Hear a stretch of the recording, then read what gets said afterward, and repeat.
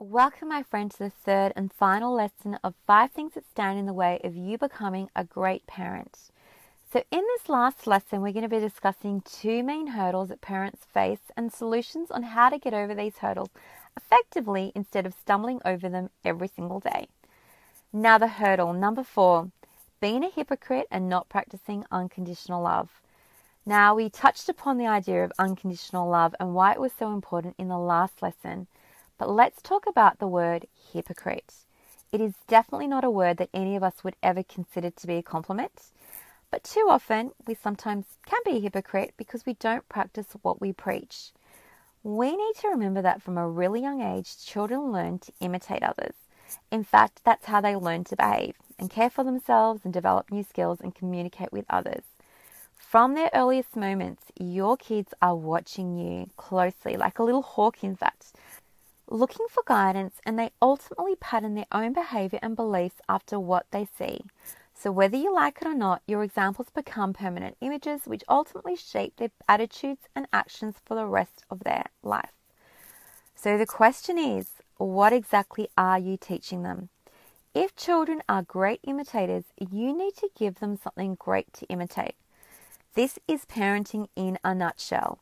You need to become the sort of person you want your children to be more like.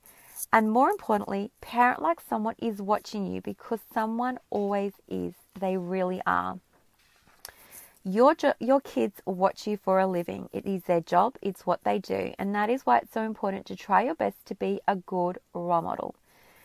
So this is a hurdle that we face if you are behaving in a way that you don't necessarily want them to imitate. You need to know that, if you want your children to learn about respect, then you need to behave respectfully towards others. If you want your children to grow up to become responsible and honest and loving human beings, then you need to be responsible, honest and loving with your own kid.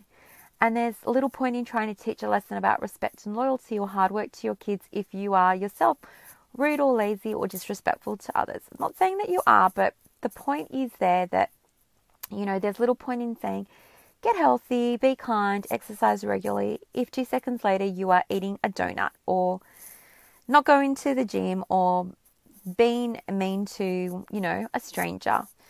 In case you were wondering, this behavior definitely falls under the definition of a hypocrite, and hypocrites tend not to be the best teacher. So now that you know this, that you don't want to confuse your children, because you don't want to, teach them that it's okay to say one thing and to do something completely different a minute later. Being inconsistent in your parenting and failing to practice what you preach, it's just teaching your kids, that they don't always have to stick to their own word, or that it's acceptable to make plans and promises and then completely ditch them the next day. Because if, the significant people in their life are doing it, well, why can't they too? The attitude that you have as a parent is what your children will learn, from more than what you tell them. They don't always remember what you're trying to teach them, but they remember what you do and remember who you are. So where can we go from here? Let's start by looking at modeling healthy relationships. Now, one of my favorite pieces of advice, and I remember discovering this, I think, back when I was 18, and it said, marry the right person. This one decision will determine 90% of your happiness or misery. So think about how that applies to you being a good role model for your kids. Are you modeling healthy relationships at home? Are you honest, respectful and kind with your partner? And this question applies whether you're together with them or if you've separated, no longer with them. What expectations may your child have about relationships in the future as a result of the ones they are witnessing? Practicing what you preach also holds true for relationships that you have with your spouse and parents and other family members and friends that are part of your child's life. It is so important to nurture your relationship with your spouse if you're in a relationship, or if you're single, to nurture the relationship that you have with yourself. Let your child see that you communicate with others in a positive and healthy manner and show love and affection, so that they learn from an early age that what a healthy marriage looks like and relationships look like, whether it's romantic or with your friends and family. You also need to be honest with your kids. I should note that you don't have to be a superwoman to be a good parent. You do not. Don't even bother trying, because it's an impossible goal. Instead, my goal is to encourage you to just be more conscious of the words you choose and the actions you take in front of your kids, because one day you might see your child patterning many of your behaviors. And it might be, hopefully it's great ones that you want to see in them, but if it's something negative, you have to sometimes wonder, is it something that they saw and learnt from home? So this is great when you're behaving well, and bad if they're adopting your worst habits. This is definitely not a time to be ignorant, so I've given you some warning. It's definitely a hurdle that most of us have to jump over if we're being rude because we're tired, and then we catch our kids being rude and we're like, oh, okay, well, where did they learn that from? It's not always going to be from you, but often it's something just to look at. Where can you improve when it comes to practicing behavior that you want to see, emulated in your kids? It is not fair to ask of others what you are not willing to do yourself. That was said by Eleanor Roosevelt, and I really, really believe it. It's not fair to ask of others what you are not willing to do yourself. Practicing what you preach doesn't mean that you can't mess up in once a while or every single day, because we are all human and chances are you will. But that is okay. Just own up to the mistakes that you make when you make them and communicate openly and honestly with your kids. Let them know that you're just always trying to do your best. And this is going to help, your children to build a really strong sense of security and high self-esteem, because they know that you are doing their best, and it's okay for them to make mistakes too, because guess what? They're going to sometimes. So just remember this. Your beliefs don't make you a better person. Your behavior does. Practicing what you preach is such a simple way to help you become a more authentic parent. It really does, So when it comes to being a positive role model, show compassion and understanding, stay positive and in control of your decisions, ask for help when you need it, think before you speak, and don't blame others. Learn to take responsibility for your own actions. And the things just to avoid, in order to get over this hurdle and to set a really good example for your kids, is looking at anger, avoiding anger and hatred and intolerance or racism or greed or non-constructive criticism, pettiness and bullying. They're sort of things that we don't really want to see in our kids. And so it's best to instead, embrace compassion and love and charity, respectful behavior, a thirst for knowledge, and a passion in life.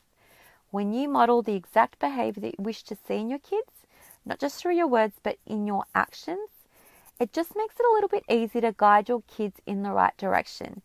It doesn't mean they're necessarily going to be perfect little children who never do anything wrong, but it just means that at least that you've planted the right seeds, and hopefully you will reap the rewards later.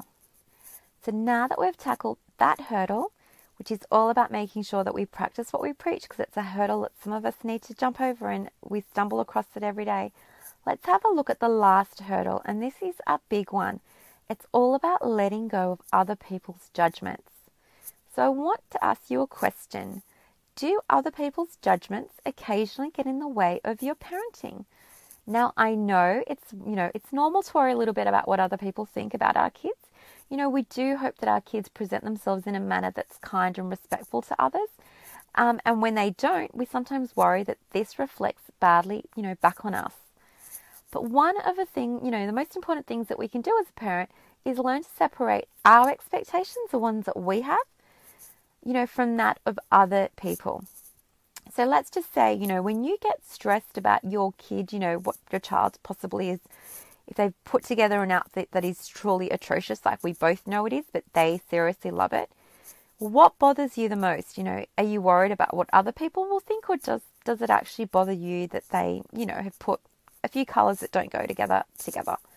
Is that really such a problem, or is it just, other people's judgments?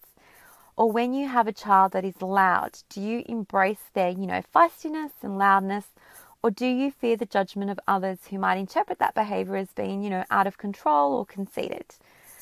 Or let's just say your kid is acting inappropriately, because they sometimes do. Does it make a difference when you're alone versus when when you have an audience of critical eyes? So you might find that if you're at home and your child misbehaved, you wouldn't even get stressed and you wouldn't worry, because they're just tired, you put them to bed, it's all said and done. But if it happened in front of an audience, you suddenly have a different feeling inside, like it's stressing you out. That's a thing that we're really going to try to nip in the bud. When we worry about other people's judgments, it only adds to our stress the stress of parenting when it doesn't. It's an unnecessary stress. It really, really is. And this is just the icing of the cake when it comes to mastering the other hurdles, because once we accept and remember that our kids are not mini me's and that we have the freedom to parent in whichever way we choose, and we understand the importance of keeping the big picture in mind while practicing what we preach, this is the last thing. It is so much easier to let go of other people's opinions when you realize that they aren't the important ones in the grand scheme of things. It's you that's important and your children's well-being that's important. But other people, all I can say is ignore the haters and the critics who think they know what is best for your child. So what do you do if you're ever in a position where other people might be judging your child or you for your parenting style? I want you to know, number one, do not take it personally. It is never about you, it's about them. So you need to make a parenting choice that feels right for you and your child always. Let other people worry about themselves. You have your own family to focus on, so take a deep breath and move on. This needs to be a conscious decision. Next, accept the criticism without being offended. This is a tough one and it requires that you have thick skin. Is this something that you could potentially learn from whatever they were telling you that you didn't really want to hear? Sure. Yes, if it's great, perfect. Learn from it. If not, just ignore it. Criticism is often information that you can use to help you grow. But if you if it's really unnecessary and not called for, let it go. I also think it's important that if you have an issue with other people being judgmental, try not to judge other people's parenting skills either. It's such an important thing to give, just as you would give yourself grace, to give other people grace, because no one's perfect. No one has it easy. Everyone has their own issues, and you never know what people are going through. So just pause before you start judging or mocking or criticizing others. We are all fighting our own unique war. It really is so much more important and valuable to look for strength in others, because we don't gain anything from criticizing other people's imperfections. We really, really, really don't. And the final tip is just, stop letting people who do so little for you control so much of your mind, feeling, and emotions. Other people's opinions of you and your kids do not matter. When you realize this, that they have no control over your life, that is the key to freedom.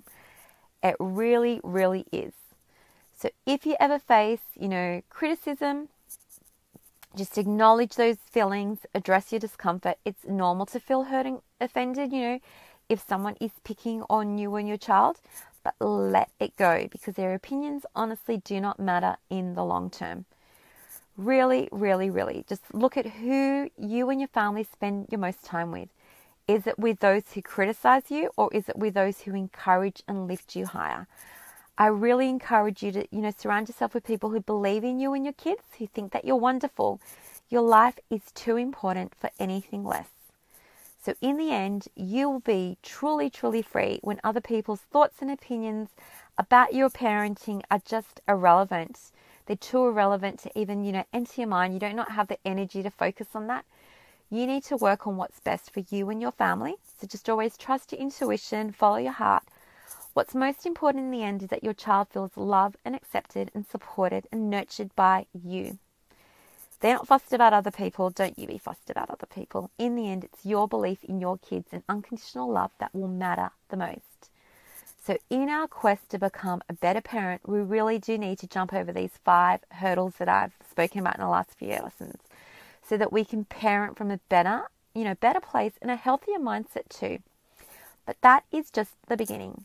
In the next video, we're going to talk more about, how you can become an even better parent intentionally in a short period of time. It's almost going to feel like magic, but the real magic comes from you taking consistent, proactive action. And I have a plan for you that I'm so excited to share with you. I'm going to share it with you in the next lesson, so I will catch you there.